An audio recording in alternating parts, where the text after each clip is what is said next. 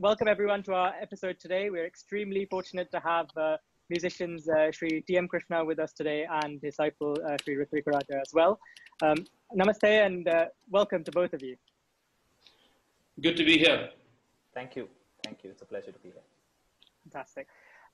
So to kick things off, we wanted to explore a little bit about the art and the skills involved in teaching music. So if this question I'll pose at you, TM, sir. So you have, at some point a musician decides that they're going to start teaching or they would like to start teaching a student. And presumably the only skills that you have with you at that point, when your experience level is 0, is from what you've accumulated from your gurus and your own learning experiences. So from your own personal standpoint, how did you go about developing your skill set to teach? Okay, I started laughing because you pick up all kinds of things from your guru, right? Yeah. You pick up the beautiful and the ugly. And all gurus hand over both to their students. Yeah. So I'm not going to romanticize this whole Guru-Shishya thing and make this beautiful thing that we say, because that's a whole load of bunkum. Okay, it's a complicated relationship. It'll remain complicated. It's deeply emotional. I mean, though we may not have a traditional Guru-Shishya framework today in the sense of the Shishya students staying in the house, I think Rithvik will vouch for it. And I say, I mean, they grew up at our home, right? So in a way, it is pretty similar, okay? Which makes it very complicated. I mean, it's not simple at all. And so when you, when I started teaching, you can retrospectively ask yourself the question, were you ready to teach? The answer probably would be no. If you ask me the question today, I would say I wasn't. But then you start doing it, and unfortunately, your initial students really get the brunt of it. So Rithvik pretty much stands out in that portion of my life. So poor guy, okay? So, no, but you're carrying baggage, right? You're carrying all what you've seen as the ways of teaching. The way it's transmitted to you. So there's some incredible techniques that you pick up. You also pick up the complicated, the not so very pleasant things about this relationship. It's a power structure. Let's be very clear here. It's a power structure of the guru being extremely powerful, okay? And you generally have a student who looks up to this person as this idol. So is there abuse of power? Yes, of course there is abuse of power. Do all teachers to a large extent use it, manipulate it? Yes, we do. Now, I just want to put it out there straight. I don't want to play hide and seek on this one, okay? Because especially in the world of Carnatic music and Hindustani music, we make this Guru-Shishya to be some flowery thing, and students say flowery things, teachers say flowery things. Because come on, yaar, let's be very clear. It's like a father and son or a father and daughter. I mean, you know how messy it is. But the messiness recognizing the messiness is important. Okay, so and I think that's one of the wonderful things about this, is that we get to deconstruct this notion from a more sort of distant perspective without the romanticization. I think it's important that I say this in the context of Guru Shishya, that we don't forget that this is also the relationship that is abusive and that has brought out all the Me Too cases that came out. I think it's important that I state it. That we cannot forget that this is also the relationship out of which we got so many complaints of sexual harassment, and therefore let's not brush that under the carpet. Let's not think we have forgotten about it. We cannot forget about any of those cases. We can't forget about any of the statements that came out, and therefore let's keep this in mind when we romanticize that relationship. Let's not ever forget that. I want to say that on record. Very important. The one thing that I think I picked up from my larger learning, which is my home and my schooling, is that questioning is the core to learning. This I did not pick up from my music teachers. Let me be very clear. Okay? Because the music environment, you can ask certain questions, you cannot ask certain questions. My gurus are wonderful people. I mean, I just want to say, because people immediately construe this to be some kind of, saying wrong things. No, they were old timers. My guru, Bhagavato Sitaram Sharma, from whom I learned from age of 5. I was like a son to him. I was his son, pretty much, okay? And I learned everything for 18 years from him. everything, everything. And then I learned from Shangudi Mama towards the end of his life, and that was a very different kind of relationship with Shangudi Mama. But nevertheless, I mean, within the world of, what we call Carnatic music or whatever, there are these limitations that are automatically there. We know what kind of questions we can ask. We know what kind of questions we should not ask. We know we can't challenge certain things. We know we can challenge certain things. And I think as students also, we play the game. Because you also want to feel liberal. Let's be very clear. So when you want to feel liberal, you ask a not so confrontational question and feel good about yourself. And the teacher also feels that they're liberal because they answered that question. So, this is much like larger society in our friendships and what we do at a party, what we do when we meet somebody with certain powers. So you want to present yourself with that person with some forcefulness, but you know how much to push. But I grew up in a house which was very different. I studied in a school which was very different. I think that helped me a lot to allow the classroom, the music classroom, to be a debating square. Yeah, interesting. That's all. I think Rithvik then can say what all I've lied and what all are the truth. No, I think for me, where I'd like to take off is when he says there are certain kind of questions that you can ask a teacher and some that you can't.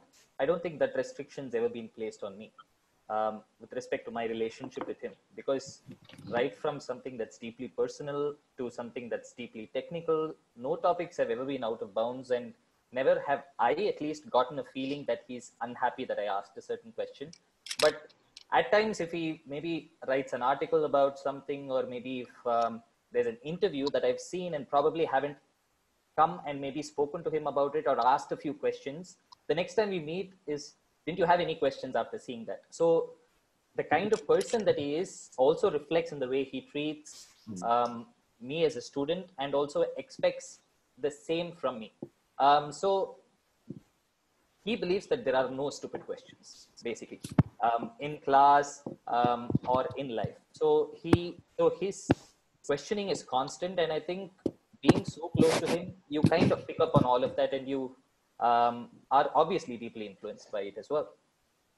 You're a very lucky person to not have that restriction. No questions off bounds. Absolutely. And it related to that. But then the only flip side to that is then there are no questions. No boundaries on the questions that he can ask me either. That often puts me on the spot. It has its. Right. I mean, yeah. So, I mean, I think on this same theme, if you because LCF, we are an equal opportunities questioner. This is equally to the Guru and the Shishya in this case. When you met your first Guru, or, choose whichever one that you've learned from, what's the biggest change in your perception of them from the first time you saw them to, many decades later after having learnt with them for some time? What's the biggest change? And this is a question equally to both of you. Rithvik, you go first so I can think. Sure. For me, my first teacher was my mother. So the relationship obviously was extremely informal, and I can't really differentiate the relationship between the mother and the son to that of a teacher, because all the liberties that you take with your mother spills over. But with my second teacher, right from the time I was born, I used to go to her house with my mother for classes, and I've seen her since then. So there was always this formality which was associated with that relationship. But for me, meeting Krishnana for the first time was a shock, actually, because even until then, as I was learning from my second teacher, she sent me out to listen to a lot of concerts, and I chanced upon his concert in 2000 for the first time, mistaking it for T.N. Krishnan's concert. That was actually the first year I think I actually went out and started. I actually don't know this story. This is the first time listening to this one. Aren't you glad you came on this interview? I mean, so after one of the afternoon concerts, I was kind of hanging around the Music Academy lobby when I heard 3-4 people talking to each other that they're all going to be at T.N. Krishnan's concert at Astika Samajam that evening. So I decided to go as well, and I'm somebody who loves to sit near the stage and listen to concerts. And Astika Samajam is a very informal, open setting, so I was sitting down on the floor, and I obviously was expecting T.N. Krishnan to walk in, and in 2000 he was about 24 years old. So there's a 24-year-old guy who walks up on stage with 2 very senior artists. I think it was Vellur Rambhadran Sir on the Mridangam, I remember very clearly. And I was first very shocked, and I wasn't sure at which concert. Maybe I came to the wrong venue. But then he started by singing Seshachalanayakam, and I remember being completely floored. So from there, for the next 2 or 3 years, I followed him around to every single concert, because that was my first experience of witnessing somebody whom I could relate to in terms of how they were, in terms of how they presented themselves, in terms of how natural they were being on stage, as opposed to this imagery of Carnatic music being old and being a certain way that is that was even more so prevalent way back in 2000. And from there, I remember till about 2003, I bought every single cassette that he put out at this little music store on Eldham's Road. And I had many people later at that point recommend my name to him. And when he started taking students, he said, okay, so many of you are bothering me about this boy. What is this about? Let me have a listen. And he finally mentioned to a family friend to ask me to come home and sing to him. And I remember when I went at around 3:30 in the afternoon, the house was, all the lights were off and he was asleep. And then he barely just woke up when I rang the bell. And I was extremely nervous that first class. But right from the word go, it was extremely comfortable in terms of, I felt a sense of security and comfort. And I had prepared just one varnam and one song. And he said, sing something. And I said, okay, can I sing this varnam? He said, no, sing the Kalyani Aditala varnam. So then I remember mentioning to him, saying, it's been years since I sung it. I don't remember it at all. At which point he said, it's okay if you make mistakes. I just want to listen to you sing. And I sang, and then he made some corrections, and then I sang back. And he didn't say much. My grandmother and my mother were sitting in the hall. He just came back out and basically told my mother, look, saying he's able to kind of understand when I sing to him, and he's able to sing the corrections back to me. So we'll see how this works. We'll give this a 6-month shot, because I'm obviously extremely busy in my musical career, and he's at a stage where he requires a lot of attention.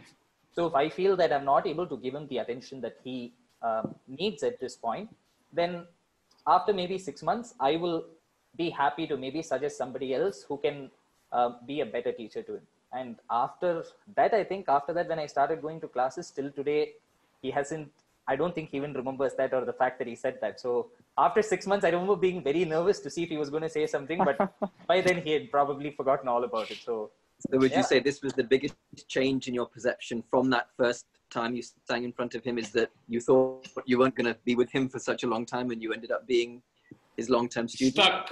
Stuck. No, but surprisingly, what that did was made me work extra hard for those 6 months to make sure that I was doing the best that I could. So, yeah, I mean, so that was probably a blessing in disguise, I would say. Over to you. So, my first guru, Bhagavatal Sitaram Sharma Sir, knew me from when I was, 3 years old. My mother learned to sing. She was a graduate in music, not a professional singer, and learned from actually Shamudi Mama's students originally. And then after I was born, she wanted to revive her music, and that's when she got acquainted with my guru. And he used to come home to sing, and apparently I showed some talent when I was, 4 or 5 or I don't know, something like that. Anyway, so I started learning when I was about 6. So, that's a very different relationship, right? He's almost like a father. I mean, literally, I mean, and he was an old timer. He'd come from the village Kuchipudi, from a traditional artist family. He was in Kalakshetra, he was a teacher there and a composer. In fact, many ballets, music was done by Sharma Sir. And so my relationship with him was very different. It was very close, but it was also very, there was that generational gap, no doubt. And I was also growing up, right? I mean, I was growing up, young guy in the 80s. So there was a generation gap, yet it was very close. So that's why I said father-son is probably a right analogy for that relationship. And he was very strict. And if I didn't practice, I was done for. I would prefer playing cricket on the street than come for music class. So I used to run back for class in time. He used to come in his Lambretta scooter to teach music.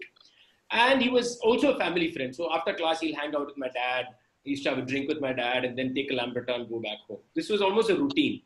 So he was very close to our family, but he was also a very old thinking person from a different mindset. So there was this closeness. There was also, I think, certain things where, we were just very different. We just had very different views. But it was a very close relationship till the very end. So I can't really say perceptions change because I grew up with him. So you can't spot it. You know what I mean? When you grow up with somebody from 5 or 6, like your parents, can you say your perception of your parents change? You really don't know, right? Right. It's so interlayered. So with him, but with Shambhuri Mama, I will tell you yes. So when I first, I learned from, me learning from Mama was an accident. He came for a concert of mine, actually not too far from where I live now. And after the concert, looked at my father and said, send him to me. It was just completely by accident. And I went on Vijay Dashmi Day. I was terrified this is the man that I have, he's like one of the greatest musicians this country has seen. And, you have this image of this person and, you really, he's part of folklore. Okay. He's just living, but he's folklore, right? And I was petrified to meet him. But then he was so much fun. An artist should, he's one of those people who was alive. Who he was, he was great sense of humor, never missed he watched everything. He knew everything in the news. He knew all the music politics. He knew what was happening in the music session. If there was a raga being discussed, he'll ask me, so he was clued in, he was alive, he was really an artist, okay? Mm-hmm. In the sense, he was what he got. What you saw was what you got, okay? And so we had actually, I joined him much later in his life. He was supposed to be a much more difficult person in his younger days. So I didn't see that side of Shambhuri Mama as a teacher. I saw a person who was jolly, had a lot of sarcasm, a lot of chat about everything. I used to spend a lot of time singing and discussing old musicians. So there was a perception shift that, he was almost like a friend in many ways. It was very, very unusual for me to say that and use that word because he was 80 plus 90, clocking 90 almost. I was in my 20s. It was unusual, but it was a very, it was a wonderful friendship and he was a great guy. He was really a great guy. Absolutely. Wonderful insight. It's wonderful to hear these stories from both of you of, like you said, this personal, complex relationship, distilled, into some of these fascinating anecdotes. So, thank you both. Adesh, did you want to continue? Yeah. One word that Rithvik was using quite a lot was the word comfortable. And, Krishna, you were saying you make it an environment which is, you give a space for your students to ask whatever questions they want, and you have that very impersonal relationship, a very personal relationship with them, rather. So presumably, students who have had experiences with other teachers come to you with a certain perception of what their teacher will be like, or that teacher-student relationship should be like. Do you almost respect that boundary and that idea of what they have with their teacher, or do you encourage all of your students to have that, break down those same boundaries in the way that you had with Rithvik? What do you think? Look at my face. The shortest answer ever for an LCF question. No way. See, I very strongly believe that there can't be any walls. Okay? Yeah. Not that I perfected that. Let me be very clear. Not that I'm some saint who is just, egoless guy who accepts everybody in hugs and kisses. Nonsense. Yeah. As much as I say that, I'm also complicated. There are times when my ego is pricked by my students and I do react and they know it.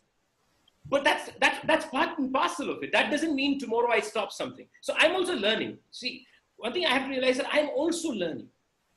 What I am today is not what I was 15 years ago. So I'm also learning, right? And I think that's a lifelong happening. But to be constantly aware that this is how it is itself a possibility. Now, if you're not aware of it, then what happens? It just shuts it down. Then you go back to your own crusty self, or you force upon a crustiness on somebody else. Now, as my students who come from very different teachers, okay? After Rithvik, I've not taken so many students because I really have not had the time, and I really believe in having a personal connection with the student and spending time. But all of them had very different kind of teachers. And one, I never asked them, any of them, I've never asked any one of them about their relationship with their previous guru. Never. They may share it with me at some point of time, it is shared. If it is not shared, it is not shared. If there's anything that I don't question, that's the only thing I don't question. Okay? Because I think that's a space. I'll ask them about their girlfriends, of course, or boyfriends. But I will not ask this question. Okay? But everything else is, it's important to break it down for me, because I think art really, art is pleasurable, art can be satisfying, art can be reiterating, art can be enjoyable. But if art has to really push, and I mean first push yourself, forget about everybody else, there cannot be any limitation put on it. And which means the individual must be able to burst open. I can't, there's no proper expression for this. There has to be that boom, okay? So for me, for that, there can't be barriers, okay? There can't be any barriers in you, right? And so you need, and for me, that's why the conversation cannot be just about Todi, Kamboji, Kalyani. It has to be everything. Because Todi is not an entity by itself in isolation. Todi is an entity that is part of your physical construction, your mental construction, your political construction, your social, your historical, everything. That abstract idea, that's the whole beauty of art, and I don't know why we don't see it that way. That this abstract idea is so full of life. It's so full of life beyond what Re, what Ga, what Ma, what the, how many Kirtanams, Tyagaraja, Dikshita, beyond everything, it is full of life. And every one of those things have participated in that. And so as an individual, as you expand, and to expand, you have to be questioning. Have I struggled with some students to make them question? Of course. that I have, because I think sometimes it's difficult, certain people. And that's the time I lose my shirt, and that's my great weakness. And I've kind of pushed people beyond where I should have pushed at times, I think. And I think that's my inability to see that certain people need to be handled different ways. And now I've learned it now. Some point in time I didn't. But I do believe in pushing that pedal as much as possible when something happens. And what is that something? I don't know. It's that something. That's fascinating. This, you talked about, a lot of things there to delve into, for example, you talked about, for example, Todi isn't just the construction of it, it's all the things that happen around you, and also the history of the raga itself, and the history of the people that, what are the human stories that led to this art being created as well. But, you also talked about pushing students further than they were maybe comfortable for. And again, this is a question for both of you. You both have students. Rithvik, you also have students. How do you find your teaching style of adjusting to the student has changed with time? Are there what are the kind of salient learnings that you would say you've done from having taught for so many years, or X number of people? Anna, you should probably take this one first. Okay. Like I said, there are a lot of learnings. I think one of the important learnings is, which I stated already, is about understanding different people are different, students are different. I think one of the things that teachers rarely do, the best of teachers rarely do, is respect their student enough to change what they are doing. Right? I see. And that rarely happens. And rarely happens because of ego and because of the power structure. I'm not saying that I have really done it, but I think that I'm slightly better than before. That I now know far more that there are things that I need to do. Because you kind of, I think our point, even with all this liberalism and this questioning, you also become very, you have certain things that get stuck in you. It happens to every one of us. And I think that's why it requires a constant self-awareness and questioning of yourself, whoever you are. I don't care who the hell you are. And then I think you start learning that you need different methods for different people. And you also need to recognize even the student sees music maybe differently from you. That's a tough one, by the way, or sees society differently from me. For me, that's a much harder one, because I believe in a very open, very free, completely non-discriminative kind of discourse. Society becoming like that is utopian, but at least the discourse becoming like that. Not all my students see it that way. Is it difficult for me? Of course it's difficult for me. But I think I've learned to understand it, you know, much more than some years ago. I've learned to understand it. And I mean, of course, I'll still find ways of putting that line through and saying, you know, what do you think of this? You know, because I am hoping that somewhere, some window will open for that student and say, you know what, maybe there's a point here. You are right. Not that you're right. Don't say I'm right. You know, that's very rarely going to come out of anybody's mouth, by the way. But even if, you know, you see actions that say, okay, I can see some movement there, it's fine. But I think these are all things that you constantly learn, you know. And I'm still learning. I'm still learning because I'm very invested in certain things, in certain ideas of music, ideas of what we are. I'm very invested. But I don't expect, for example, my students to do exactly what I'm doing. That's one thing I'm very clear about. You can ask, I mean, Rithvik will respond after that. I have never told them to either do or sing or speak the way I do. Never. We've argued everything that I write about or everything I sing or my changes in every classroom. Ad nauseum we've argued. Okay? But I've never said you should sing this or you should ask the questions, because I think that it's my journey has taken me here. Each one needs to figure their journey. My job is only one thing, is to make sure the mind is open to receive and to make sure that they are being self-critical and questioning. If I can make sure that that's there, the rest is for them to figure out. So in your opinion, do you think there's an overemphasis on this idea of Padantaram or Bani or sticking to the same style as your teacher? Is that something that you obviously said from your perspective is you encourage your students to be open to exploring the music in the way they see fit under your guidance? I mean, look, let me put it this way. So there is a certain period of time when you need to stick to a certain form. Okay.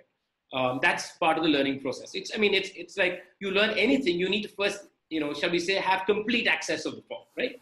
To get complete access to the form, it's convenient to take one path. That's all. It's convenient. That's the word. It's easier and simpler and convenient to say, I'll take this path so I have access. But I mean, when I grew up, what did I do? You know, my guru was Sitaram Sharma.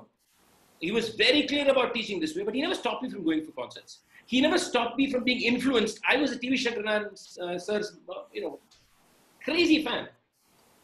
My music initially sounded like his. My guru never came and told me, why you sing? Never. So I must say that's also an important point. So when I look at what I did, I described, if somebody had cut off this conversation from my previous description of my guru, which I just finished, you would have thought of this man of not allowing me to do things, which is not true, right? So there is also that, right? That you can't really, in a way, maybe bottle anybody in any kind of jacket, right? So he never opposed me being influenced by 100 people. But maybe that was also because he was not a performer. Maybe if my guru was a famous performer, I would have had a different kind of a load to deal with, right? So, no, but that apart to your question. So I think there is a period of time where you need certain structures, learning.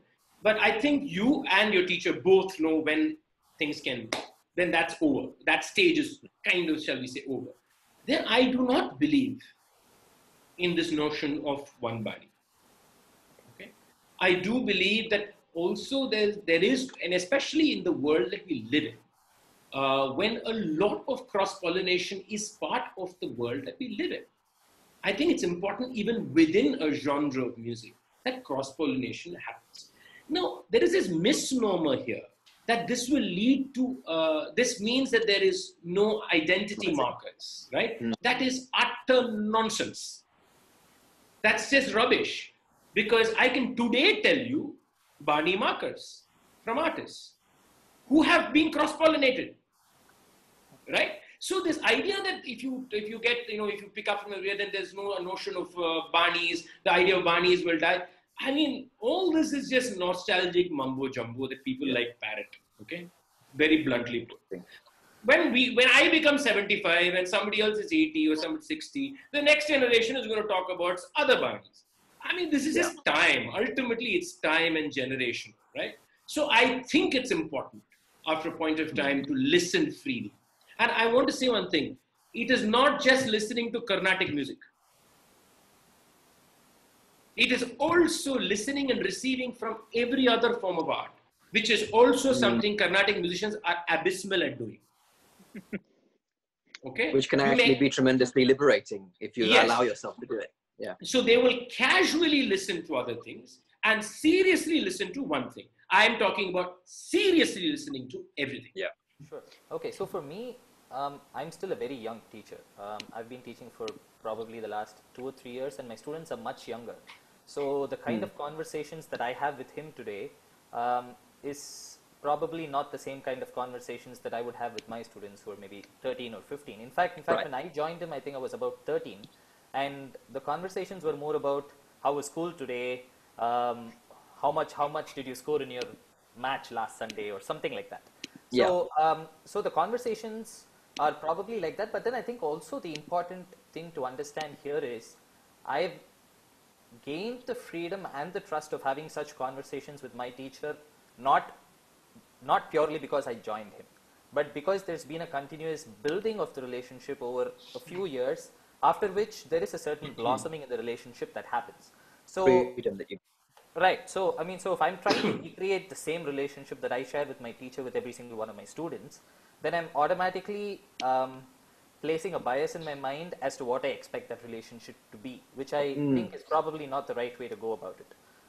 The other thing also that I think I want to say here is, in terms of having a relationship with my teacher and the kind of conversations that I have with Krishna, for example, it is not mutually exclusive in terms of the conversations that he has with me vis-a-vis the other students, Sangeeta and everybody else there. Because many of the times the conversations are spillovers between multiple people, and you learn so much when you're in a conversation where many other people are contributing with their own thoughts as well. So, I mean, so for me, I don't think I was ever as vocal with my thoughts until I actually was in the environment of class and conversation around Anna. So I think that's been a great thing for me in terms of just learning to speak up a little bit more and maybe be a little bit more free about what I have to say, which is liberating in many ways, and that automatically, of course, reflects in music as well.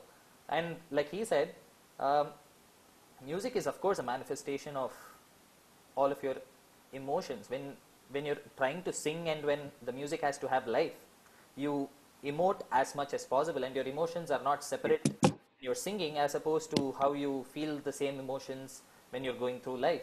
So I learned that over a period of time from him, where it is impossible, or even if you try to kind of separate and structure your musical emotions separate from all the other emotions you go through in life, right now to me it feels extremely unnatural to even think of it that way, because you've seen where the spillovers are, and you've kind of begun to maybe understand how one influences the other. So I think that has really opened up many more avenues for me learning from him, as opposed to, of course, learning the usual compositions and the varnams and all of that, which was, of course, a major part of my learning when I joined him in 2003 for the next 7 or 8 years. But after that, it's been more about kind of unraveling all of these things and maybe understanding life better, as opposed to me learning the same number of compositions now as I did, say, 15 years ago. Fascinating insight. Yeah, and you talk about the emotional investment, and that's something that we'll come to later on as well, about, you know, the one thing that's very clear from Krishnana's music is just the sheer intensity of emotional investment in music. And you know, I think that's clear from, you know, all of his students as well. But just how you know, is it a thing that maybe we haven't necessarily, as you say, do we compartmentalize the way that we link emotion and music in the Carnatic world more than we should? And how do we kind of break that straitjacket, you know, is an interesting thing to explore. Sure. I absolutely think that we do, because unless, let's say that I was with a different teacher who probably did not have as many conversations with me, who probably did not maybe show me the possibilities through conversation, or maybe just through music or through action, then all of this would have taken probably a lot longer for me to figure out if I was on this path. If suppose I was on a completely different journey, then I may probably not even explore this side of my music or this side of my life for many years. So I think that's definitely a possibility. And sorry, I missed the first part of your question. No, it was just about this, basically learning how to actually connect emotions with music in a way that perhaps we haven't done. Can that be a taught skill in a way? Is there a way that you get, you were saying that the way you have your conversations with your guru, has it helped you open up the linking between emotion and music? Absolutely. Yeah. Absolutely. The conversations have definitely helped. And I think the more important thing to realize here is when you mention just visually seeing Anna so emotionally invested and intense whenever he is performing. We've spoken to him for the last 45 minutes, and you know that that's the kind of person that he is. He's extremely emotional, he's intense, he's a serious person, he likes good, serious conversation. And he's somebody who's lucky as a musician. Sorry, I'm interrupting. He basically said I'm a boring guy, just to make it easy. That's actually not what I said. I mean, but what I'm trying to say is that he's probably one of the few musicians who's managed to find a window between this and that and link the both effortlessly together, which I think a lot of musicians are either struggling to do or don't think is important to do as well. But only for somebody who's maybe felt that experience as part of their musical journey, see the importance in both the worlds spilling over to each other and investing completely every single part of your being. So both of you have touched on this, the wider environment that you're in when you're learning from a teacher. So the conversations that are happening outside of the class, the discussions that that you hear and that you're part of as well, even if it's passive. So clearly there's it's not just the class when you sit and learn your kriti or your varnam or whatever manodharmam you spend in that class. So with that in mind, can the same relationship be had over a Skype class or a FaceTime class when you just have that half an hour, 45 minutes a week?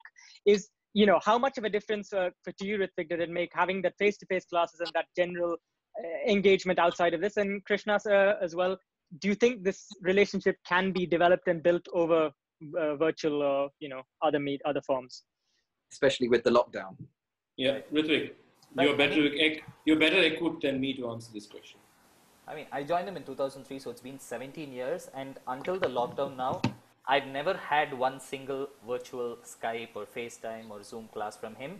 But, I mean, I was lucky because the distance between my home and my college and his house was all within literally 1 kilometer. So, so I would just jump between these three locations. But what is important, I guess, is apart from the relationship being just within the classroom, I remember in 2006 when I finished school, I joined Vivekananda College because the college was lenient towards kids who pursued the classical arts. So which means that then I got more time and space to go to class and to do whatever else. Sorry, I just love the way you put it, but go ahead. So, so I remember right from 2006, for one of his concerts in Kerala, I asked him if I could come along and he said, yeah, sure. And from then onwards, I think till about 2011, I think the year or a couple of years after I finished college, whenever he had an outstation concert, there were so many times where he would book a ticket for me while he was doing his tickets without even asking me, because it was understood that my life revolved around everything music. And I was extremely happy to be part of a journey like that because the learning did not just stop in class. And when I talk about class, it's not go to class at 5 o'clock, get done by 6:30, go back home. I remember a couple of other students used to come before me, start class at 5. I still used to be there at 5 o'clock to listen in on their classes. My class would begin sometime by around 7:30, and I've had classes that have gone on till 1:32 in the night. And I would go to class with a 90-minute cassette back then, and beyond 90 minutes, the class would still keep going on and I wouldn't have a recording of it. And so many of those classes, I remember his children, Arya and Ananta, were much younger. They would go to sleep, but Sangeetaka would probably order in from Copper Chimney or would have cooked dinner, and she wouldn't have had dinner yet. And many of those classes post 12:31 in the night, I would stay back, have dinner with them, and of course it would lead to a lot of conversation and go back home by 2:33. There have been a few nights where it's become so late that I've just crashed on their couch and went straight to college from there.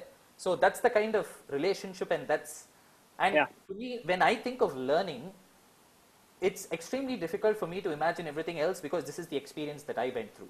And going on journeys with him for concerts and just being a silent spectator to conversations that he has with, say, 3 other artists when everybody's traveling together in a different city. These are experiences that I think are extremely unique, that you learn so much from and becomes a part of you. There are so many conversations that you might not understand as a 15-year-old, but certain portions of it stick with you that many years later begin to make sense. So for me, learning, when people talk about holistic learning, I think this is what it should be like. And I'm sure there are multiple different ways by which this nature of holisticness can be achieved. But I'm glad that this is what my training was. The in-person version. Yeah, the in-person version. So, really which is why when you ask me if it's possible for such a relationship to exist over a 45-minute Zoom call or a 1-hour Skype class, it is something that I don't think I can imagine. Before you start and finish, I think there's so much music that goes on in that 1 hour that there's barely any space for anything else. But just maybe you're going to say the same thing, Adesh. It'd be very interesting to hear Krishna's answer to that. But one thing I thought I'd like to place to seed the answer is, we're obviously all concerned about equality of access and opportunity. At the moment, the current situation makes that difficult in many ways, and even many people who may want to access Carnatic music may not live, in Chennai or close to a guru or whatever in that same sense. So, of course, recognizing the innate value in all that you just said, Rithvik, about the in-person experience, what can be done in terms of that access aspect, but yeah, please.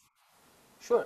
Continue. I think one thing I need to acknowledge is I was extremely lucky to have joined him at that particular time in his life, when he probably had more space and more time, because I know students who've joined the last 5-6 years who probably don't get the same amount of time from him because of so many other things. There are more students now. His time is more limited. So that was just pure luck on my part. So apart from that, with respect to what you're saying, I do understand the situation in terms of having access to a certain kind of music or a certain style of music that you really enjoy and want to learn.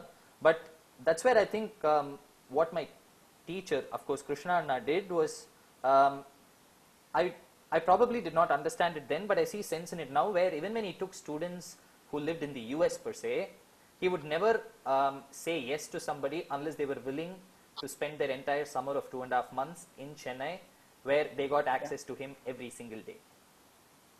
Where he believed that just learning online would not be sufficient. So if they did want to learn from him, that meant that they had to make a commitment to be in India for 3 months in a year, so that everything that he teaches them will kind of maybe mold or give them enough tools to work with for the remaining 9 months, which I think is a fabulous way to approach online teaching as well, where you create and probably give the students certain tools in person that they can then polish on their own time. That is probably a little more easier to explain through the online medium, as opposed to the relationship being only through the online medium. It's funny to say, I come from a different generation, to a large extent, right? So I've never been comfortable with teaching online. That's the truth. But I recognized quite early the necessity of it. I mean, you can't run away from the fact that if you have people living in different places who want to learn from you, I mean, it's a tool that's needed. At the same time, so therefore I had this via media solution where I said, look, if one thing is, I have to be clear that I took students who were at a certain level, right? So at that level, I am also a person who believes that if you want to learn from me, you have to show commitment to the art. You're not casual learning. There are many people who casually learn. There's nothing wrong with that. We casually learn so many things, right? So for the serious learner, I can say this is a workable solution. Okay. Now for the serious learner, I felt that personal time is important. Face-to-face time was important. Now your question becomes complicated with a casual learner. But then I can answer that by saying, but the casual learner may not be interested in an intense relationship. So for a casual learner, just Skype is fine. I mean, I'm just doing one more thing that I need to do through the week. I go for swimming class. I also go for music class. If that's what it is, or, then it's fine, right? It doesn't matter. I mean, you You don't need to have that bond. You get what you want and you go on. But if at some point it tips and say, hey, this is something serious, then the Skype system kind of, at least in today's mold, is incapable of providing. Now, can it change tomorrow? Can we have a kind of technology that makes it intimate? Possibly. Or will we change? That's another question that we cannot completely dissociate from this. We are unable to change now, and therefore we're having this conversation, right? But we are all using sanitizers 6 times a day today. I hated using sanitizers 1.5 months ago. It's become a norm now. I don't even think it's a reflex, right? So maybe we will also change, and maybe we'll build, this is complete hypothesis, we'll build a different kind of intimacy through the medium that is presented to us. Maybe. It still will not be the same. I mean, whatever said and done, a telephone conversation is not the same as talking to someone. But today, nobody calls. Everybody messages. Your emoji has replaced you telling somebody, I love you. Now, isn't that a new way of emoting in intimacy in some fashion? It is intimacy. You're telling your lover you love her or love him. But you're not picking the phone and telling the person. You're sending an emoji. So it's interesting. I mean, I think we have to be a little careful underestimating human behavior and underestimating technology. We may change the way we emote. We may change the notion of intimacy. Anything is possible. It's going to be fascinating to watch. But let me tell you, it's only for people who have access to this technology. What about the people, thousands and millions of people who have no access to this, who want to learn any art form? I am concerned for them. It's going to be a very tough time for that situation. So on that note of increasing accessibility and getting a wider audience engaged with music as a whole, not just Carnatic music, but all genres of music. So having grown up here in London, so music was compulsory in schools up to 10th standard. So we had like 2 hours a week, I remember, and this was world music. So it wasn't just all your European musicians and stuff. So we did blues, we did jazz, everything.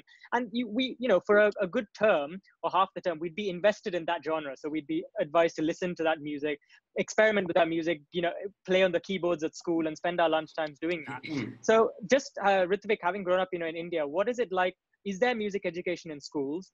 And then Krishna said, do you think that there should be more music education in schools to increase and widen participation? Because as you've said, if you don't have the technology to listen to concerts or get access to people remotely, if you don't have a teacher in the vicinity or one who's willing to take you on, and if you don't have the family structure or setup or the background for it, then where are you going to get that inspiration or that spark of interest from? Rithvik, you go. Yes, I think music education is important, but I think given the time that we are in, we need to kind of reinvent how it's being done, as opposed to maybe having one teacher who teaches a bunch of students a few songs or something like that. Because I remember we used to have a couple of teachers, one that taught a few more Carnatic flavored songs and one that taught us a few Western songs and who played the piano. Both of them interestingly had Carnatic music connections, because the piano teacher was Shemagudi Mama's daughter-in-law, Meena Miss, and the Carnatic teacher was D.K. Jayaraman's daughter-in-law, Shamala Miss. And so right from there, I think all of us still maybe remember those small songs and jingles and bhajans that we all remember from school, but does that actually make a difference in the way a young student receives music, or the kind of impact that the student feels towards the music? So I think in terms of what is available to us today, in terms of technology, or just in terms of maybe coming up with a different curriculum that can be more comprehensive in terms of how the students are exposed to different genres, like what you were talking about, that you went through in school, or maybe exposing them to different forms of art itself and not limiting it just to music. I think that process can probably leave a much larger impact and probably expand the horizons of a young mind much more in today's generation, where people seem to want more exposure to different things, as opposed to still sticking to the old module of maybe having 2-hour weekly music classes as part of your curriculum, and maybe kind of thinking about ways by which the idea can be reinvented and maybe turning the wheel around? Okay, there's only one thing I'm very good at, is to problematize something. So I'll just do that. Okay. So let's think about what you said. There's something that many people have asked, right? Do we create curriculum for music? But the big question is, what music will be permitted, what music will not be permitted.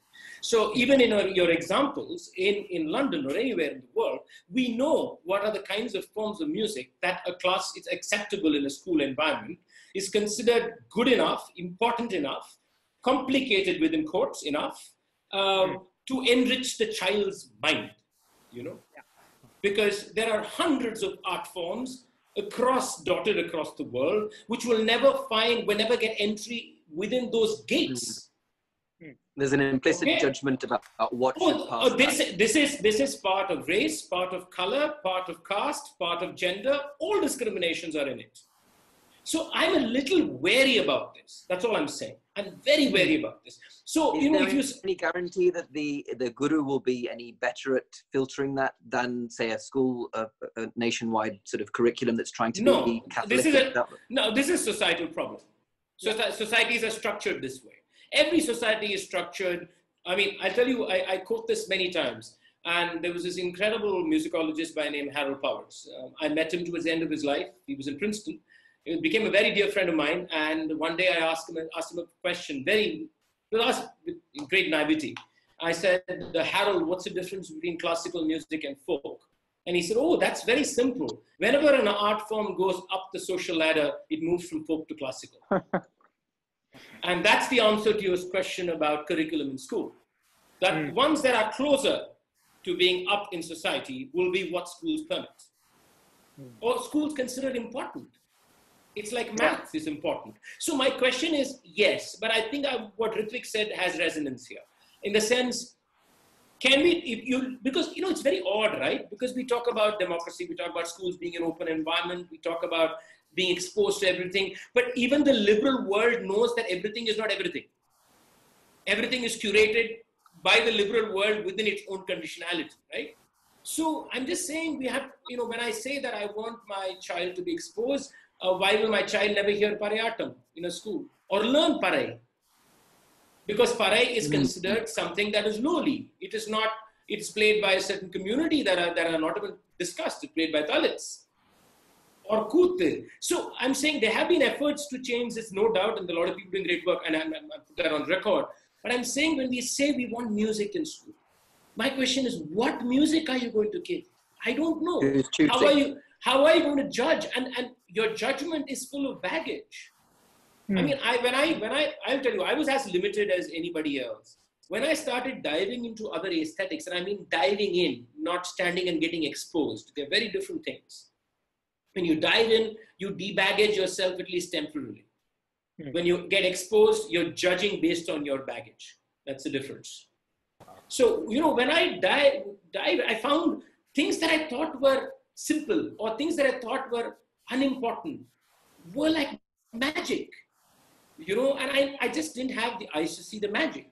So I think truly if we want to do something like this, of bringing art to the classroom, I think it has to be a very complicated process where we actually challenge these systems. We challenge these systems. Because the only way people can change is if they emotionally change, and art allows us this opportunity to do that. We don't do it. We don't create those bridges, those catalysts, those little conduits that can allow for this possibility. So I would say yes, art in school, and like Rithvik said, yes, multiple arts, and I think it has to be done with a great sense of equality, respect, and responsibility. Yeah. Fascinating insert. And Adish, do you want to go into shall I go with the question on the Bhakti question? You'll like this one. I can tell you'll like this one. So going back to our experiences in school, very pertinent points that you said about what is deemed to be worthy of children's education, and what makes the cut and what doesn't. One interesting thing that Adesh and I will have shared from our musical education is, not only was there quite a wide education in terms of genre, but also in terms of things that had a religious kind of substrate or not. And I grew up singing in the Christmas service Adesh is nodding as well, and never was there a sense of, at least on my part, that I was being involved in something that was not mine. There was no sense of I'm stepping into someone else's territory. And I know this is something that you've very eloquently talked about in a variety of places, but bringing this to some direct discussion of your music. If you look at the comments, say on some of your concert videos on YouTube, invariably they will be, this is drenched in bhakti. They will, I'm talking about the good ones, right? Basically, there's a concept of involvement and emotional intensity, and secular definition of the word devotion that is very evident in the art that you portray. How can we transcend the very, perhaps we've imbibed a very traditionalist view of what this thing means, and Carnatic music is the music of a particular type of religious expression, but clearly, I mean, one thing that's often been said about, I think perhaps it's been misunderstood that you're talking against that, whereas actually there's a tremendous degree of, involvement that transcends any kind of label, which I think we're trying to get people to appreciate. What's your understanding of this concept of that? What's called bhakti? Can that? How?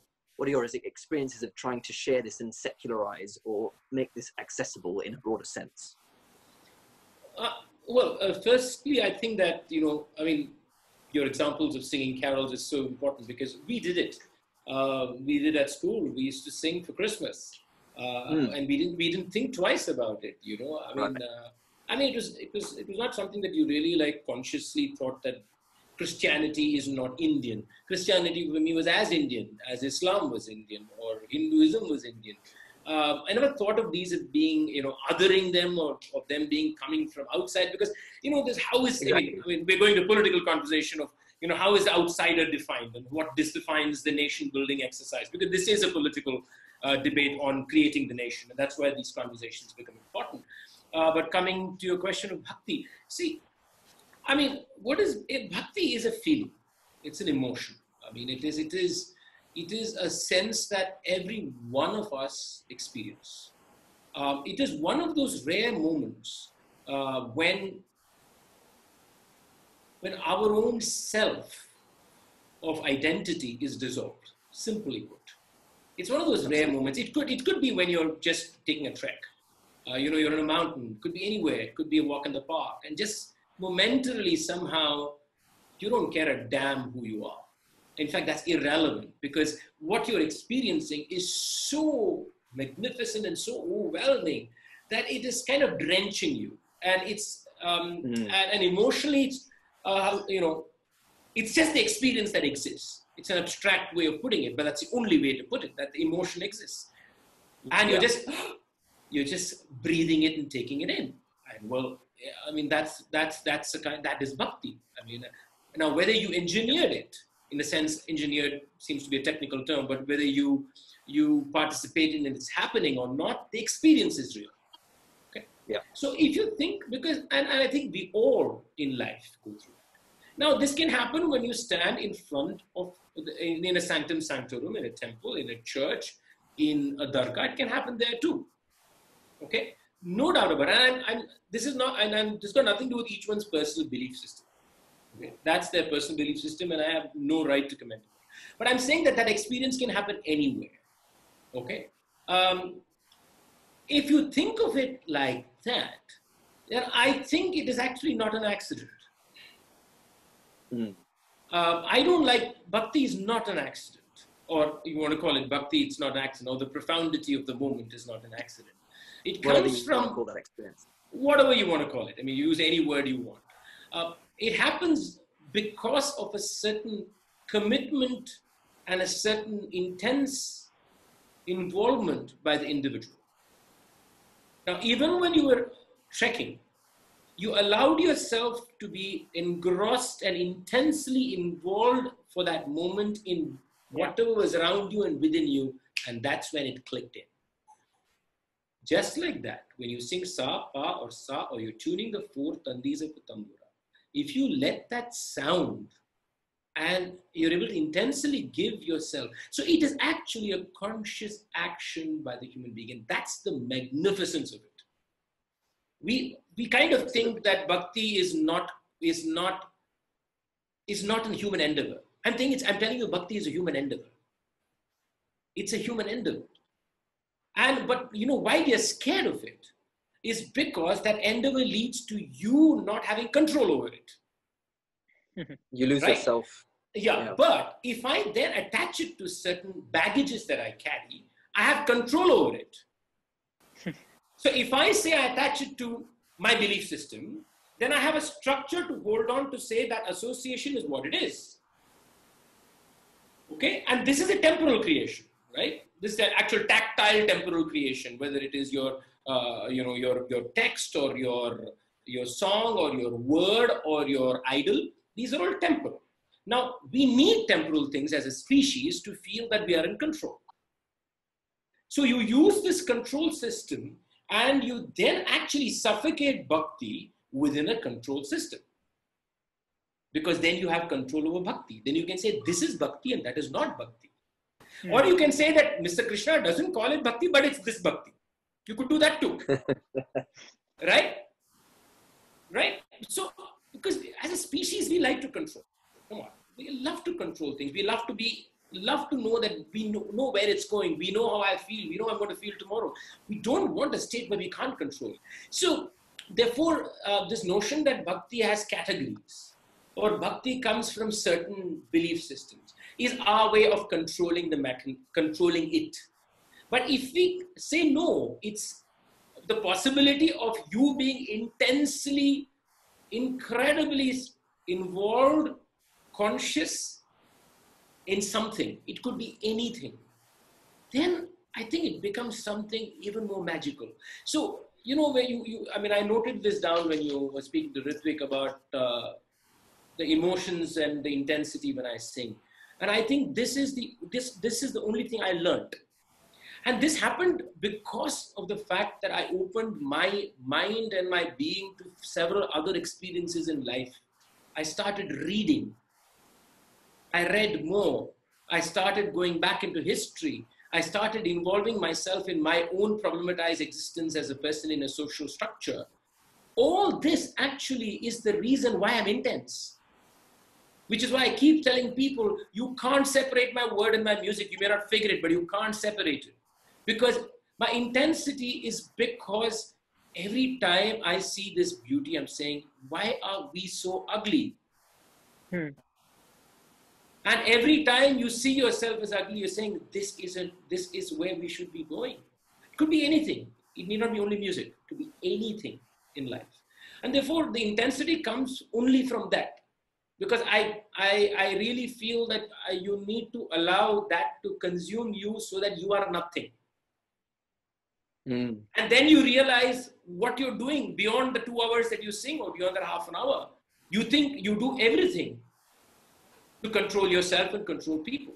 So that's how I would answer your question in a long-winded way as I always do. Fascinating. So, sort of moving back to you, Rithvik, now. So, you've talked about your, the dynamics and the relationship that you had with Krishna now. Can you think are there any particular moments or experience that you can think of over the last 17 years worth that really stand out to you that, that were, I wouldn't say turning points. I'm not going to dramatize it because it's, as Krishna said, it's a lot more complicated, but any moments that stand out to you and that have, stick in your memory as being really sort of pertinent moments for you? I can think of a few, but I can't say it publicly.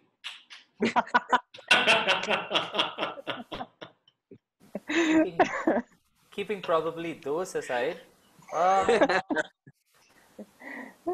yeah, there are probably a couple, but but it's extremely difficult to narrow down because there are so many things. that are so memorable over the years. I would say probably around 2007. I think was the first time that I probably sang along with him on stage. I think it was in Hyderabad, where just a couple of days ago he taught me the song in Mohanam Narasimhagachar, and he began to sing and then just looked back and said, and nodded his head saying sing. So I didn't really understand what he was saying then, but so I wasn't sure if he wanted more volume when I was playing the tambura, so I started playing that louder, and then he just looked back and said pad. And that was the first time I ever sang along with him, and then he probably didn't ask me to sing along for another year and a half, so I don't know what prompted it that particular day, but that was completely unexpected, and I remember that being extremely memorable. So that was one of the times. But there are so many moments from our conversations when we travel. Traveling with him is great fun. It's in fact extremely difficult to keep up with him, not just while traveling, but just in anything that we kind of do together. So all of those things are always an experience. But I'm more interested in hearing what he thinks probably comes to his mind when he has to probably pick one and maybe say sticks with him over the years. You don't want that in public. Don't even try me. I don't care about private things coming public. I know you care, so watch it. We will edit that out, don't worry. You can always edit this out, no, I'm kidding. Okay, so one of the things that he's probably recollected over a period of time across the years, in many different junctures, this I think is safe to be out in public, but he used to have one of these extremely complicated wooden curtain thingies in his house that were so old that it was impossible to use the threads to actually pull them up.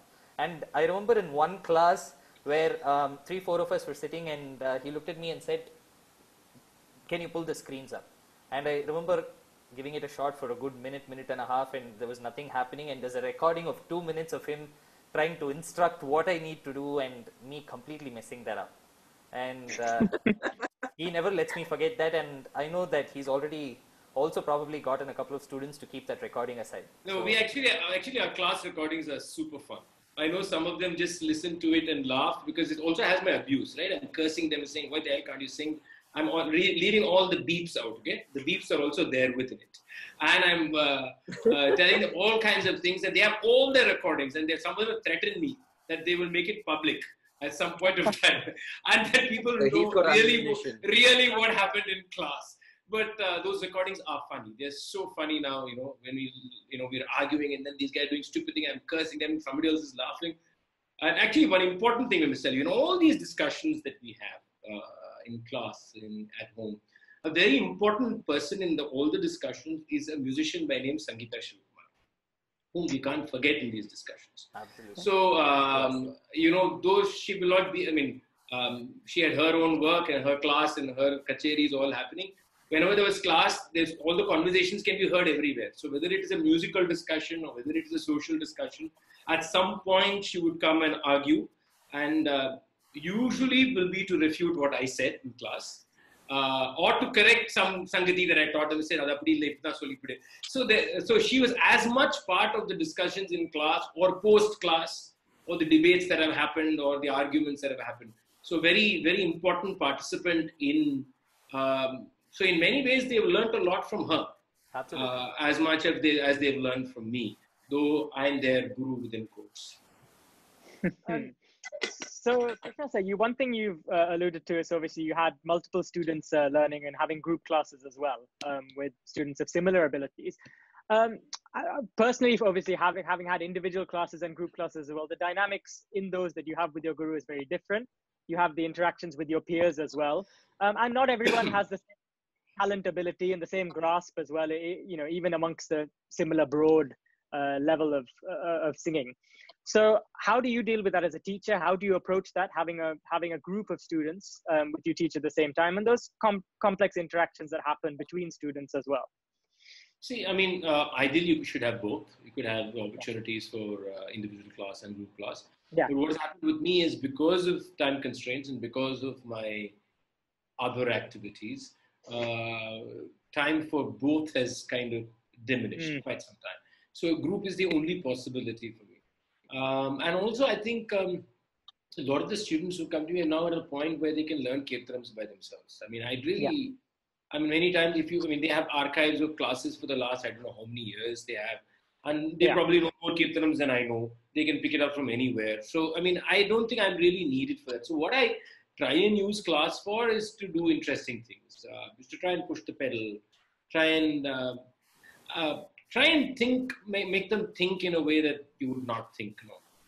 That for me is fascinating. So, if you think of, I always think that I use the word opportunity. I said, you missed an opportunity there. And they say, where? I said, okay, sing that phrase again. And I'll show you an opportunity there. So I think those are the things that I try to push. We play games in class. The way we do things, we kind of play little things.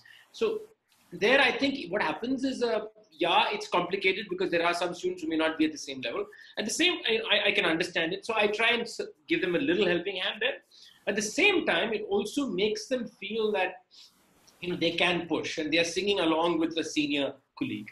Yeah. So maybe there's also a possibility that, that I can also move. So I think it works both ways. And I also, at least in our group, I think it's important that I don't know if these guys do it, but I keep telling them, is for them to support the younger student in some fashion, especially when you have a guru like me who doesn't have the time now to do it. So in fact, I don't do this now because I really know I can't. I want to. I hope that I was hoping, by the way, that this year I'm going to change that, but thanks to Mr. COVID, everything is kind of now, I don't know what I'm going to do. But the idea was to take a new set of students. I had this whole idea of taking a new set, completely new set, because I don't think these guys really need me. They need to come and see me. I can give them tools and ideas and say, think this way. For me, the most interesting thing is, can we change the way we perceive something? We just four swarams. But can we just change the way we're looking at it? And then maybe you see something you never saw before. I think to a large extent, we have not done that. What we have done in music is permutations, combinations. I'm not one who's so enamored by vocal ability or by simple permutation combination. And what happens, a combination of vocal ability and being able to do incredible permutation combination is taken as intellectual music. That's lowest common denominator for me. That's so unabstract. It may be attractive, you can love it. That's a different thing. I'm never going to comment on your choices. I am making an objective intellectual conversation, intellectual debate here. And I'm happy to debate this. So I think I'm not personally enamored by it because I know what the tools are to get there. Okay? And to me, the tools are very linear. And I think linear tools are generally not where art exists. Art exists when it's non-linear and it is abstract. And I think for that, I'm talking about a slightly more complex way of looking at ideas. Okay? So if you look at terms of forms, instead of looking at terms of, look at them as forms, then, it's like looking at the globe from different angles. You can't look at the globe in a linear fashion, right? You have to look at the globe as a form. And then the form, and it rotates, and you move. Then it's a very abstract notion you start building of it. If you think of a phrase like that, or if you think of a raga like that, or if you think of Carnatic music itself like that, then it's something, I think something else can click. Okay, something else can happen. And then the whole notion of intellectualism, which is not separated from being emotional, they live together, then becomes something very deep. That's when the emotional, the intellectual actually come together and hug. That fascinates me. That fascinates me. That's what I push in class. That's all I push. The rest is their job. They can handle it.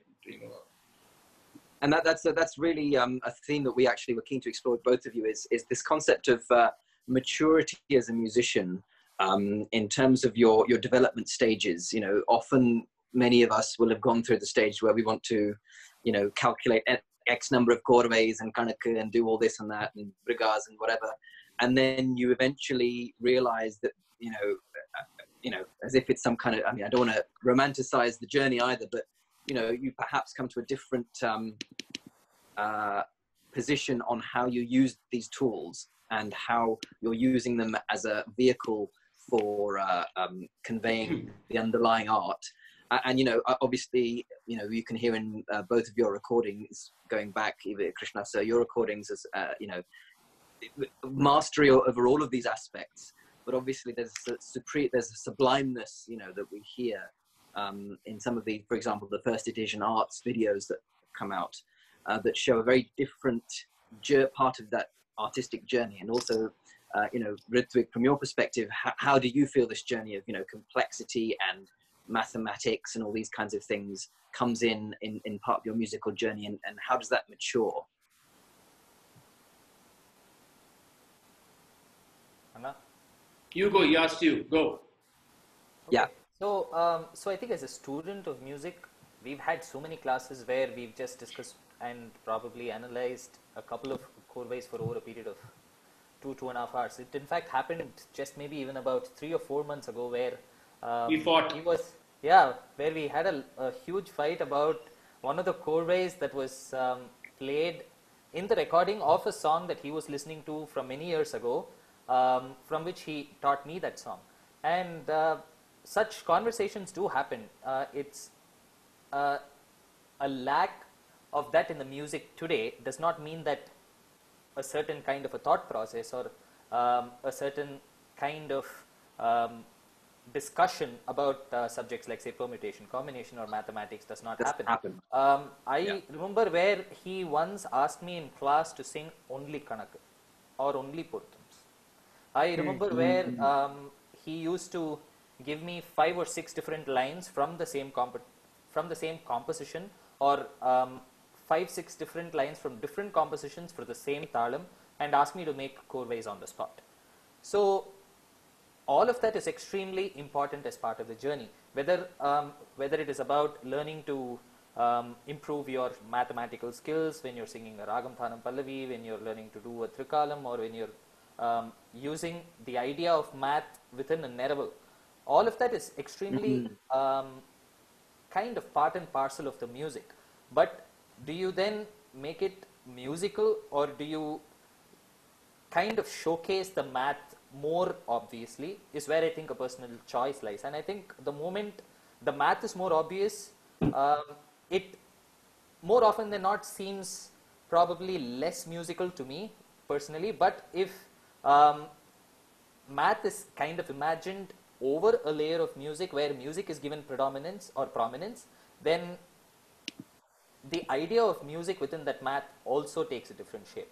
So for me, I think that's a very interesting journey, and beyond a point, we all go through those phases of being crazy about doing Puruthams or doing Kanakku, or coming up with multiple different chorways, or coming up with chorways that have a Purutham in the end that create this lovely effect at the end of a large swaram that kind of makes or breaks your concert. So all of this is definitely part of the process. But I think beyond a point, when you talk about maturity, which is what you kind of started your question with, it becomes a matter of personal choice. And as you mature as an artist, you make certain choices based on what you truly believe in and what you believe your art should be. And once those choices are made, that doesn't mean that the ones that you keep aside or do not engage with as regularly as you did before are necessarily lesser. It's just a different journey that where I see more life, or I see more opportunity, and that I wish to explore. They all informed your journey to get to where you are. Absolutely. Interesting. Sort of going on, wow, sort of it's common folklore. I don't know. I heard it quite a few times, at least when I was growing up. So teachers would reluctantly say, okay, you know, this students or students' families approached me to take them on. And it's common folklore that, you know, if a student approaches you, no matter good or bad, whatever, you try and take them on if you have the time available to do it. And I've spoken to a lot of people who've said they only take on students past a certain level, or they take on beginner students as well. And, you know, what is your view on that, Krishna Sir, in terms of taking students on at different levels? And in terms of once you've reached a certain point with a certain teacher, because the relationship between a student and teacher is nuanced, and you know, presumably people have certain skill set to pull people up to a certain stage. At what point does a teacher student recognize that, okay, the journey's sort of come to an end in terms of our teaching relationship here, and I'm going to pass you on to someone else? You know, at what stage could that happen theoretically? It's a very tough one, right? It's a very difficult one, and you know, it's very difficult for a teacher to actually do that. I mean, I think many of the teachers who have done that and who have sent their students to me are extremely gracious human beings, because it is.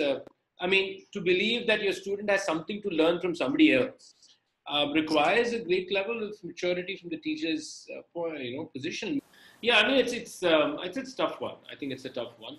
I mean, look, if you are a teacher by profession, I mean, if that's what you're doing, then you naturally take people from different levels and you have time and you're doing that. And I think then that's a different way. Then teaching becomes your life. If you are a performing musician who's on stage and then also teaching, I mean, not that teaching becomes lesser, but time then becomes definitely a problem.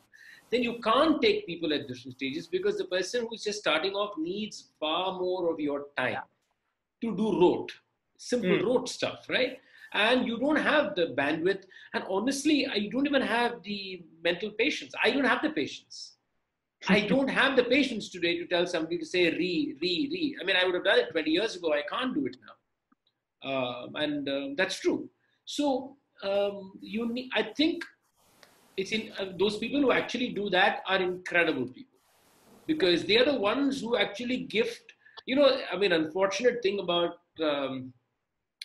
popularity or names being known is ultimately only that name gets known even as the teacher, right? Yeah. And that's so wrong, and it's a tragedy. So many times what happens is the person who actually did the rote stuff, who made sure that you got a student who was at a level who could understand what you're trying to say.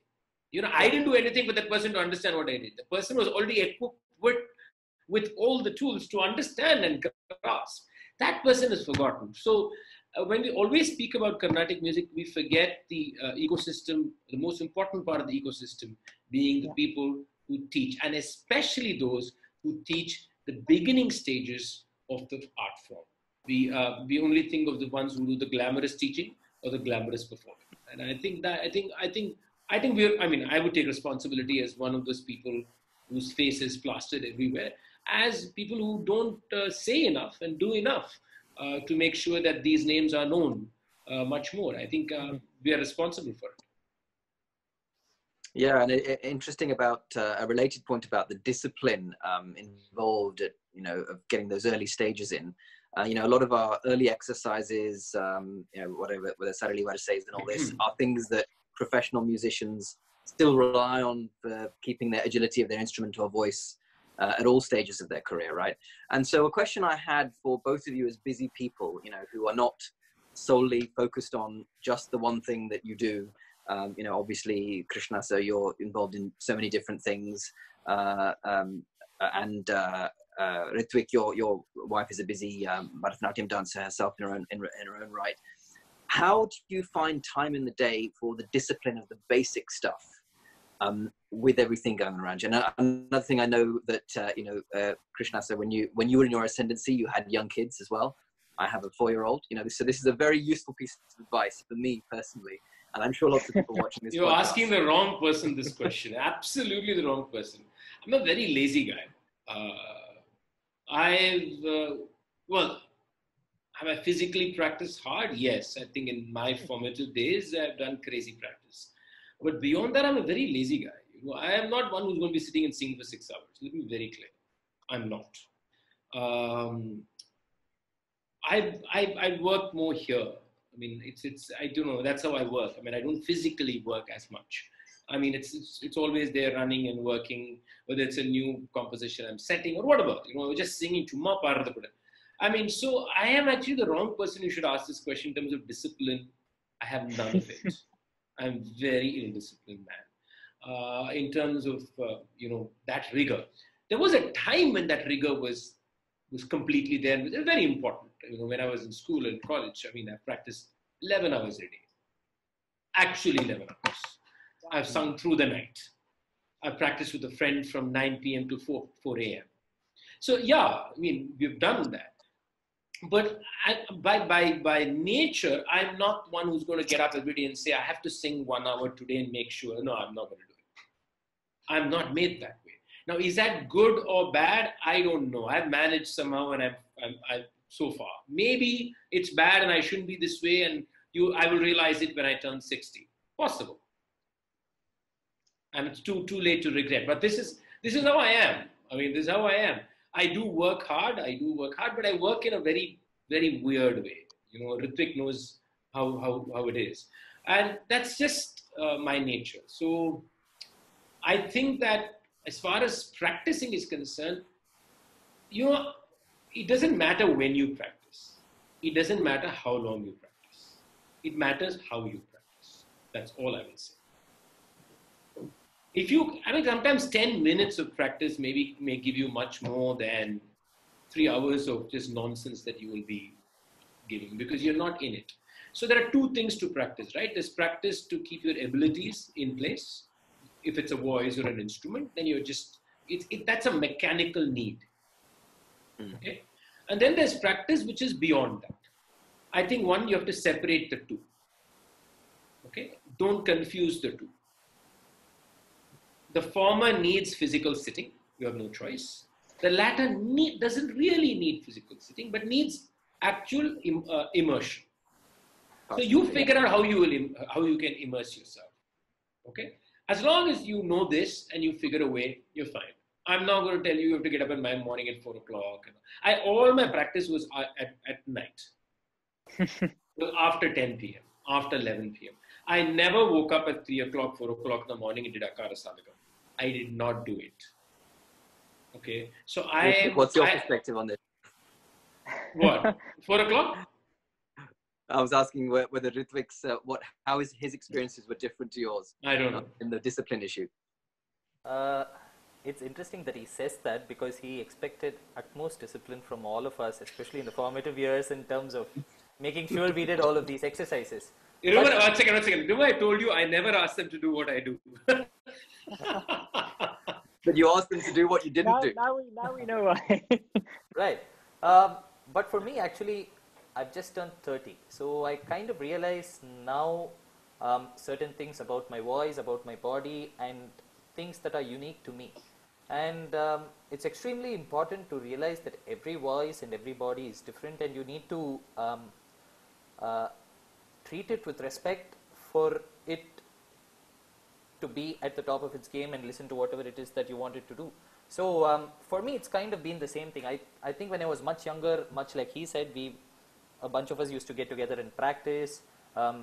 Some of us as students would get together and practice. Some of my other musician friends, we all would get together and practice, and it would go on for hours together. But in terms of actually waking up and doing the morning practices and all of that was limited to my much earlier learning during my formative years.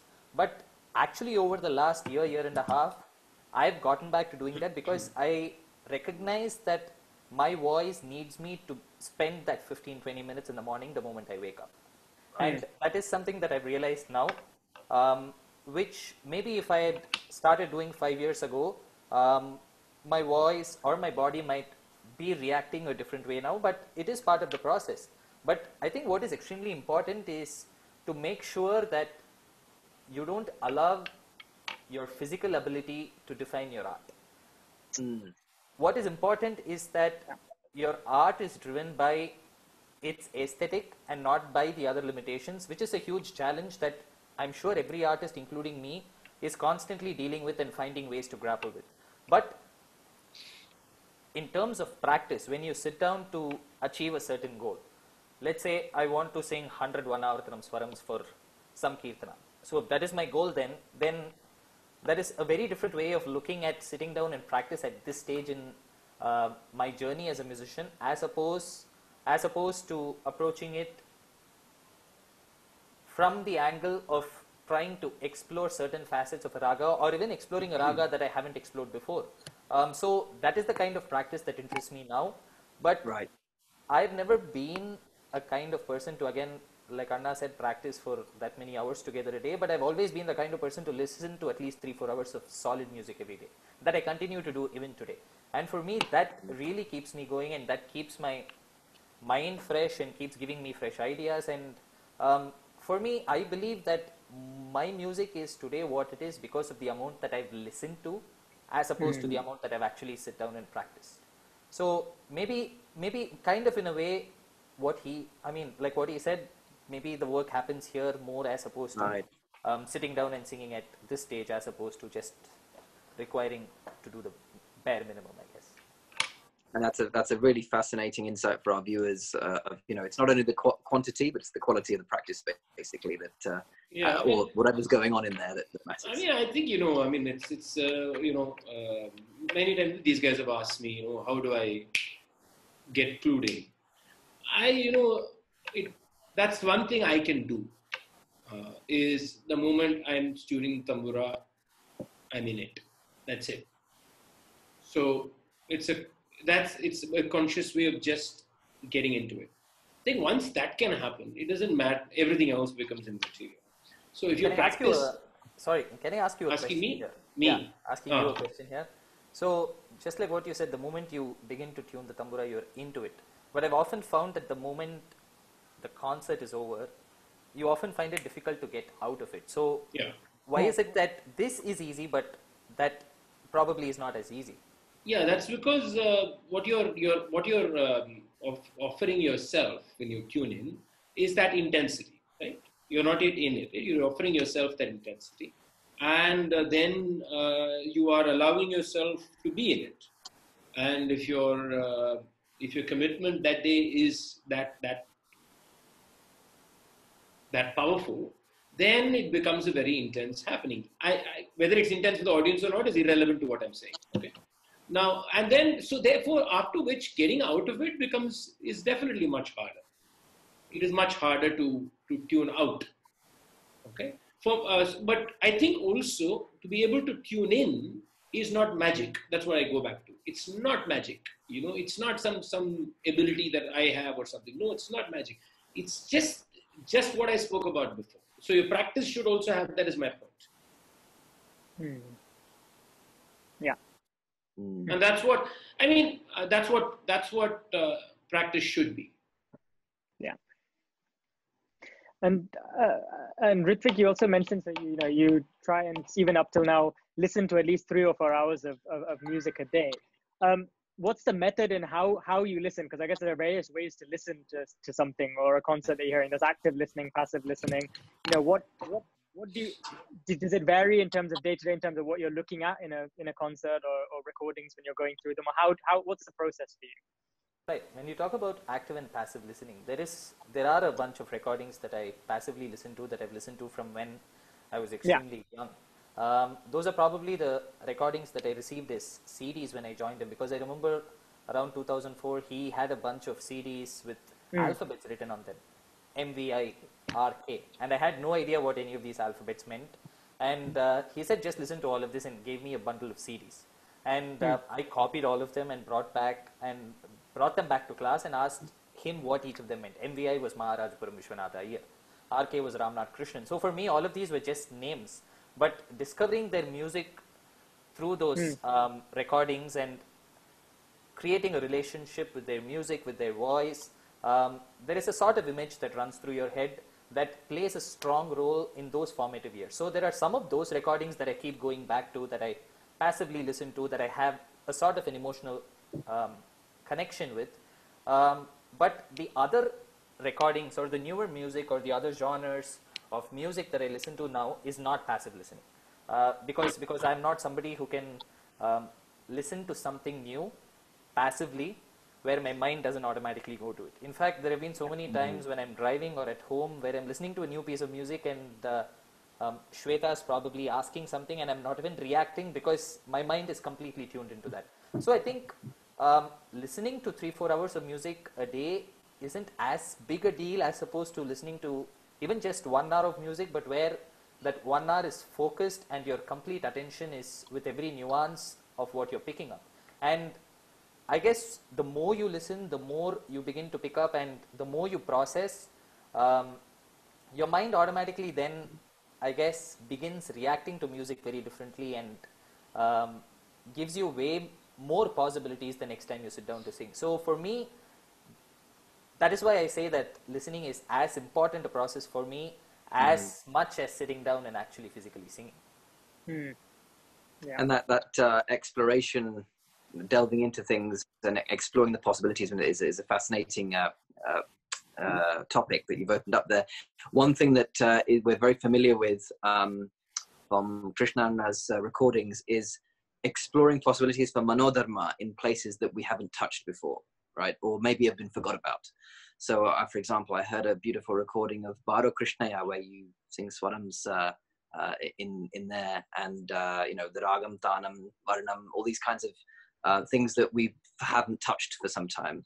And also, Rithvik, to you equally, the question is what's the way that we can open our sensibilities to manodharma in its broadest sense of the term, to actually allow for these possibilities, and how can we uncover this beauty in places that we haven't looked before? Right. Anna, I'll let you. No, you go. Okay. So I guess if you're looking to sing Neraval for a Kruti like Sri Subramanya Namaste, then Vasavadi Sakaladeva is probably the most obvious choice. And as a student of music, you need to do that hundreds of times. For all of the songs, for all of the so-called time-tested lines that are normally picked up for Neraval by millions of artists, where you keep listening to various different interpretations of them, and then you have your own interpretation also in your mind. But what that kind of does is it gives you a lovely framework with respect to multiple talams or different spacing of lyrics, or finding ways by which you can explore the raga within that particular line. And beyond a point, you begin to see those opportunities in different lines. And I in fact remember so many times when Anna would do something new on stage, like singing Swaram first. I think the earliest memory I have of him doing something like that was for a song Raju Vedale in Todi, where he sang Swaram, Kirkala Swaram for the Charanam line first, and then moved on, and then sang Neraval for the third line of the Charanam later. So until then, I had never listened to somebody sing the Swaram first and then the Neraval, because the common way of listening to that is always listening to the Neraval first and then the Swaram, or just the Swaram, or just the Neraval. So I remember asking him after that concert what prompted that, for which his answer was very simple, saying when I sang the first line of the Charanam, it automatically felt like I had to sing a few swaras, and the swaras were only in Kirkalam. And then when he moved on to the third line, where you still hear many musicians sing Neraval too, he still sang Neraval in that line. So I think it's important to not have prefixed ideas, but to kind of go with the flow. And I think the moment you're secure enough about your music to take those chances and let yourself go with the flow, then there are all these possibilities that have always existed, but you probably kind of open up your mind to be able to also acknowledge them. And I think that's been a great process, and he makes all of us do that in class. I remember once when he picked a line in an Atatala Varnam in Kannada and made me sing Neraval in that, and with a Tana Varnam, the words are so spaced out that I remember struggling so badly. But those are the kind of challenges that then make you go back home and sit and practice, and then to maybe kind of try and figure that out, you pick a ragam that you're probably more comfortable with, like Kamboji or Bhairavi, and then practice a Neraval for one of those lines and one of those varnams, and then you get back to this. So all of that is a process, and he's somebody who's always open to ideas wherever it exists, irrespective of where it comes from. I remember a discussion on one of the things that he'd done in a concert, where, just to play devil's advocate, I then just made a mention to him saying, if this is the logic that you're using for singing Neraval for that line, then technically you should not be singing Melkala Swaram for a Kirkalam line. And at that point he said something to me, and I don't remember exactly what, but I remember that from the next concert I did not find him singing Melkalam Swarams for the Kirkalam line. It wasn't because only I said it, because I know the intention of why I said it. It was more as an argument as opposed to it actually being from a place of intellectual thought. But that really told me that irrespective of where he gets an idea from, unless he thinks about it and he sees the pros and cons of it and he knows what it can do for his own art and for his own music, he doesn't actually implement something into his music just for the sake of doing something different. And when you speak to him about it, when you have a conversation, when you actually listen to him sing, that is abundantly clear. And I think that's given a lot of confidence and faith for younger musicians like myself to be convinced about what we are doing and to have complete conviction in every decision that we make artistically. So that's a huge gift, I guess, from learning from somebody like him. Krishna, what's your perspective on that? Well, I only think that Carnatic music has three elements. Everything else is just top layer icing on the cake. The three elements are simple. They are raga, they are tala/laya, and there is text. Now, everything that you sing is an interaction of these three elements. Everything. Alapana has text because tadari is a text, and for an instrumentalist, every position that you hit or every bow that you do is a text. Okay, you can call it tatakaram, you can call it what you want. It is a text. So that's why I use the broader word text. So ultimately, Carnatic music is interaction of these three elements. Okay, if you bring it down to that, so I say a kirtanam is an interaction of these three elements. It's a question of how these three elements relate with each other. Naraval is an interaction. Swaram is an interaction. Everything is. Then the possibilities that appear in front of your eyes are unbelievable. If you think of everything else as being only perceivable things, which you can move away, but music will still exist, then nothing stops you.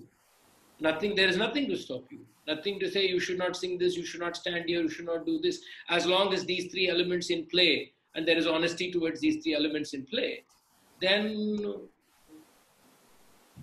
what? The whole world is in front of you. You give me any kirtanam now, I will show you the world in front of you.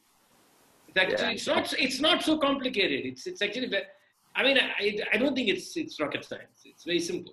I mean, you give me any kirtanam and I will show you what has been missed in it.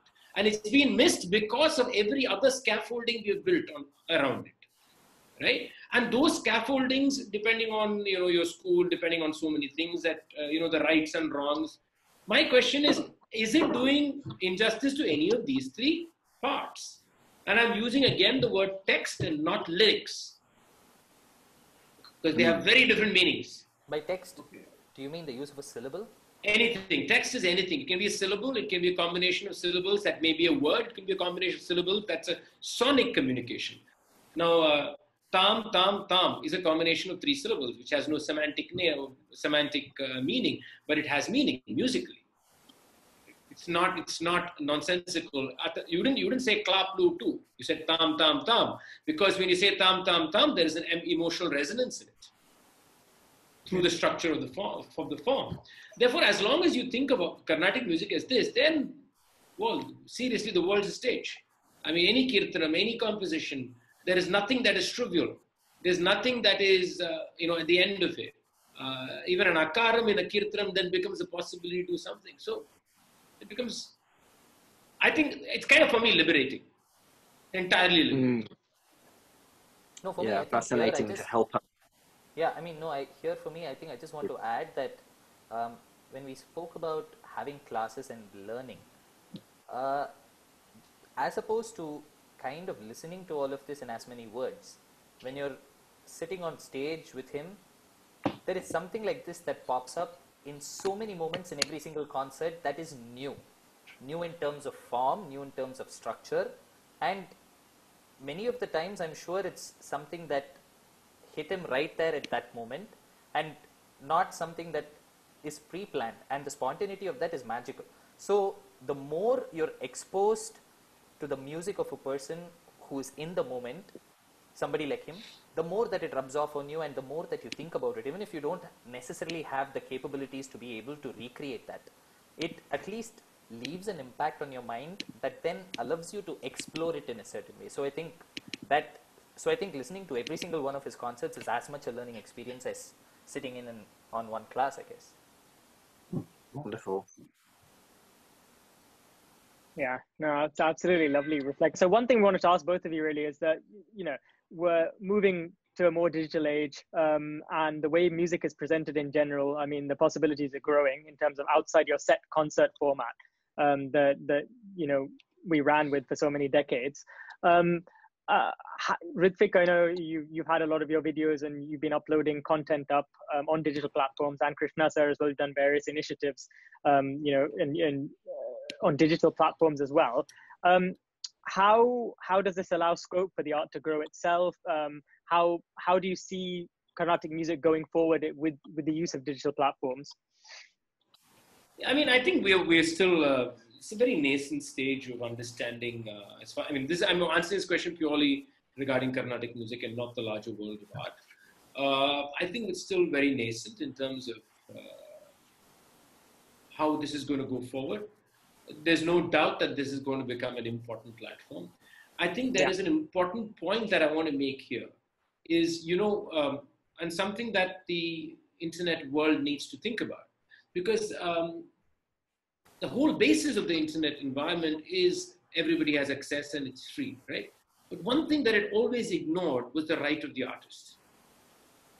It completely ignored it. And I remember in the initial days I had started asking questions, then I just left it because I realized technology has taken over. I mean, you could just use a phone and record anything and put anything. The whole question of the artist deciding what content needs to be, for example, online, that is today almost non-existent, right? Yeah, you can say you write an email to Amazon.com and YouTube, and then YouTube takes time. I mean, come on, we all know how painful this. If I just go on YouTube now and look at the number of videos there are, many videos I don't even know how these people got it. I mean, I'm not complaining, but I'm just saying that we have to recognize, and I don't know the answer to this, that the entire audio industry has collapsed globally, okay? Because of the idea that music needs, or performing arts, everybody has a right to, it needs to be free.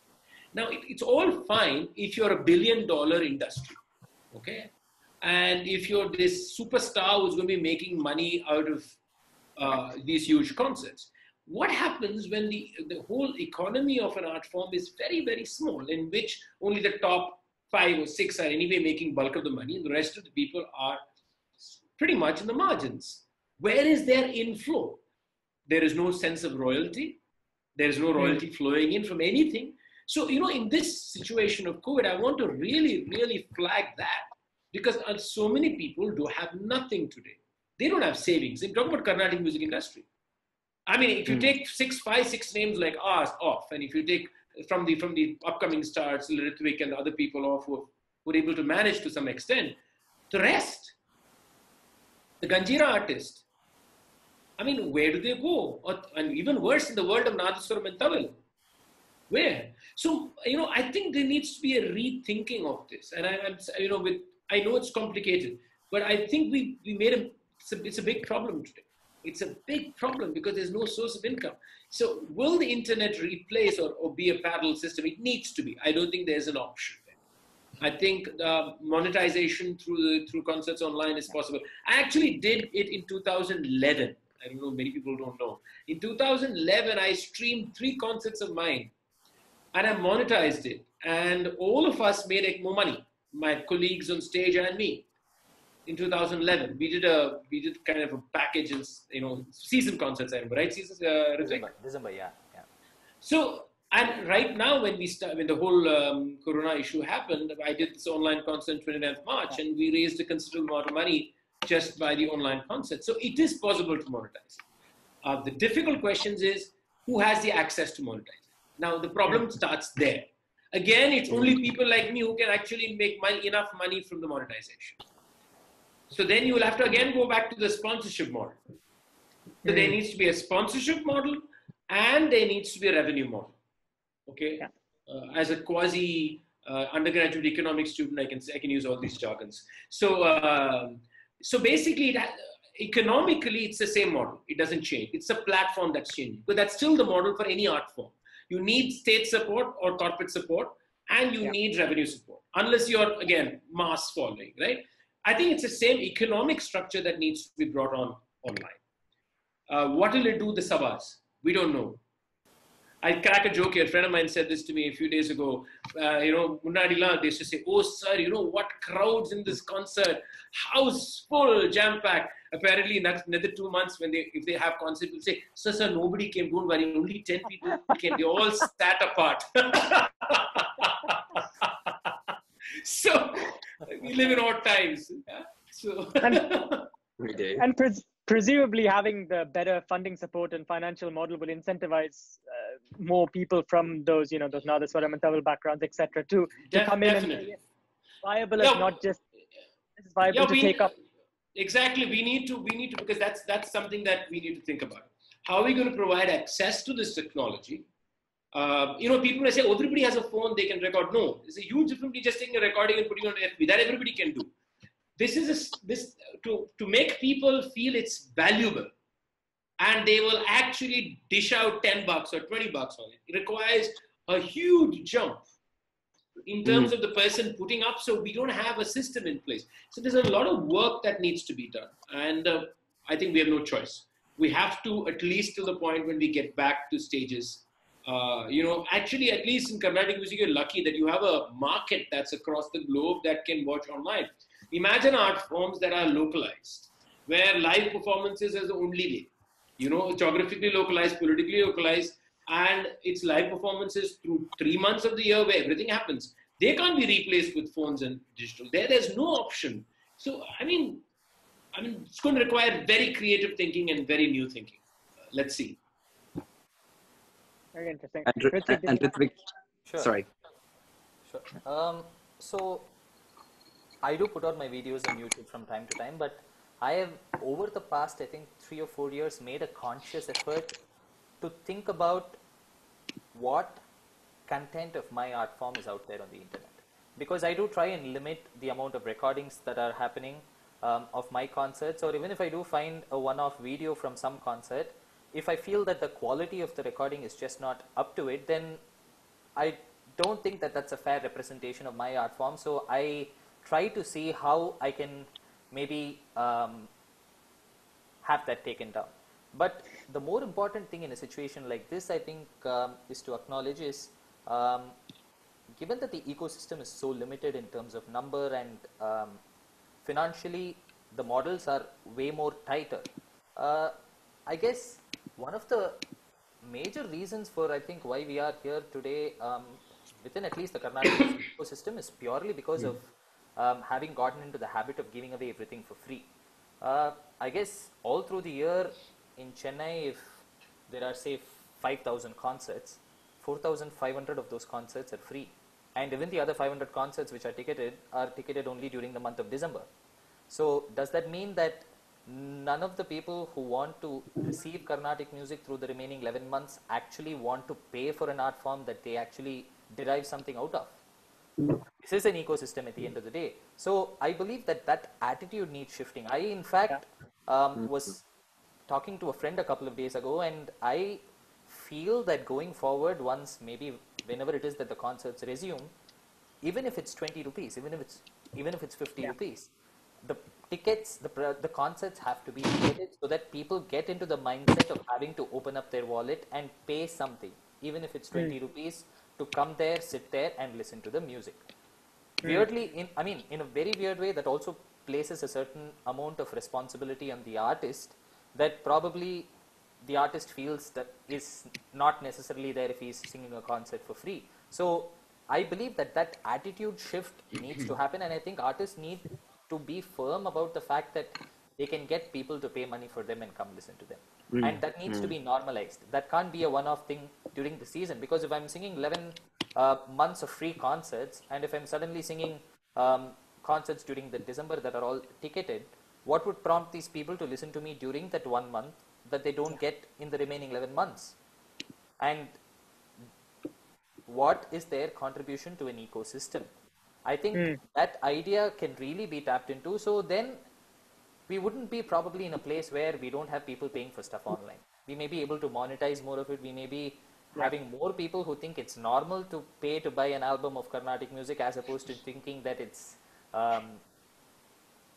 their right to have to listen to it for free on YouTube or some other online media.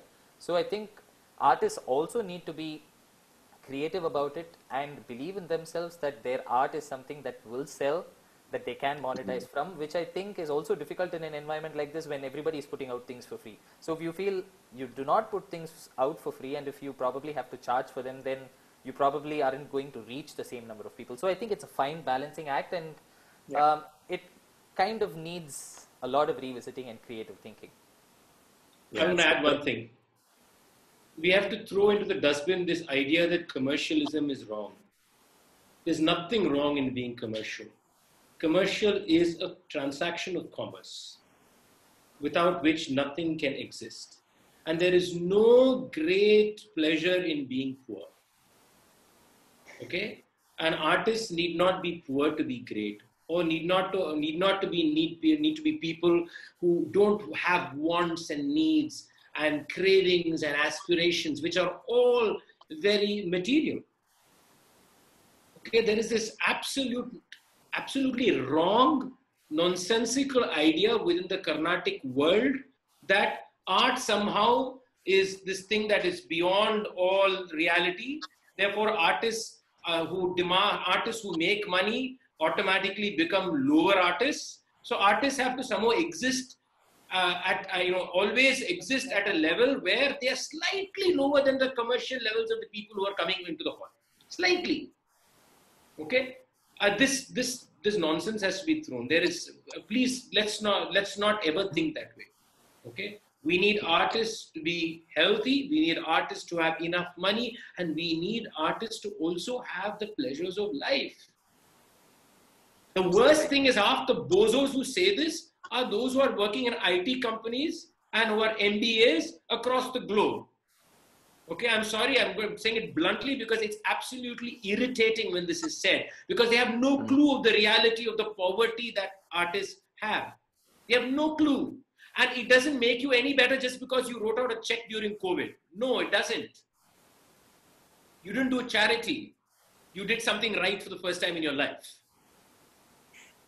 So I have to say this out here because I'm tired of people constantly saying about, how he didn't have any wishes, somebody kept singing. There's nothing great about it. I have wishes and I'll still sing. Doesn't make me lower. Doesn't make my music lesser. Okay? You're there to listen to the music. Listen to the music. Make sure that I'm also healthy. And when I say I don't mean me, but I mean the world of artists. I think it's been a very in-depth and interesting discussion today. From my side, I think we've explored a lot of the things that Ranjan and I wanted to explore today in terms of the way teaching is conducted and your general attitudes and outlook. No, for me first, I have to talk about this conversation because I think this is the first time he's done something like this, and for me to be part of a online digital conversation like this with him is extremely different, and I'm thankful for you guys for giving me the space to be able to do this with Anna. And I guess given the times that we live in, with respect to the uncertainty going ahead and not knowing what the future is kind of going to hold, especially being an artist and being part of a ecosystem that is not entirely organized or systematic, there are a lot of questions in the minds of a lot of artists.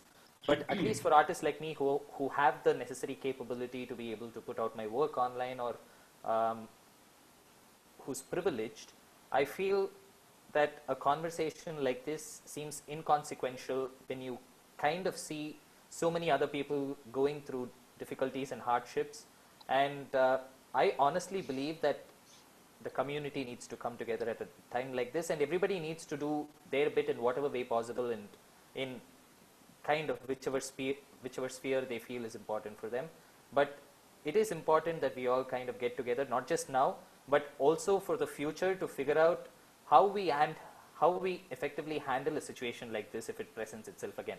Why is it that we lack the certain infrastructure right now because of which we are suffering, and how do we correct these issues and build a firm infrastructure going ahead so that we are equipped to handle something like this in the future. So I think that is something that I've really been thinking about, and Anna's been doing, of course, phenomenal work in reaching out to so many people. And ideas from people like him are going to be even more precious at a time like this, to kind of reinvent and figure out how it is that we go forward and what it is that we need to do to make sure that we are never put in a vulnerable position like this again for something as simple as a meal a day. So I hope all of you do your part as part of this. I know Anna's never going to say it, but Sumanasa Foundation is doing great work, and you guys can go online to their website and find details of all of the activities that they're doing, the amount of people they're supporting from different spheres across art and migrant workers, and we all need to do our bit. And I hope if you're seeing this, that you contribute to Sumanasa Foundation or to anybody else who's doing phenomenal work right now, because everybody needs your help. I just want to tell, I have no really profound messages for anybody. I just would like to say that we are going through very difficult and very unusual times for everyone in their own way, in their own worlds. It is hard. It is economically, physically, emotionally, and psychologically quite unexplainable at some level, right? It's kind of almost bizarre. So all I can tell you is, of course, remain safe and remain healthy.